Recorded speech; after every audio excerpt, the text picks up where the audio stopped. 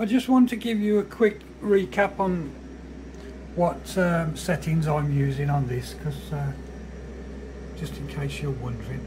Now I'm using, the tip is 1064 nanometers. So what I do, I press the 1064 up there, and as you can see I'm using it on 10 Hertz. You can take it up and down with this button. That's the speed it, you know, pulses at.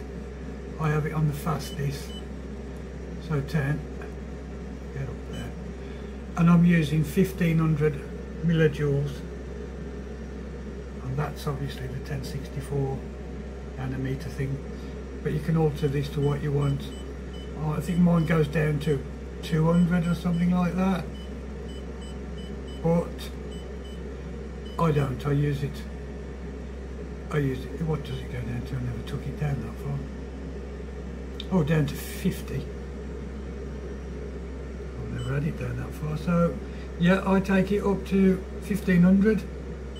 That's what I've been zapping at, and I'll show you the results. This is like, we're at the end of February 24 near enough, and you can see they're pretty much gone. The tattoos themselves pretty much gone. There's a bit of redness that needs to go. I'll be doing them again at the end of the month. That one's gone as well.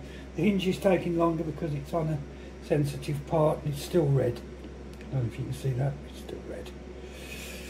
So yeah, that's how I do it and what I use. Thanks for watching.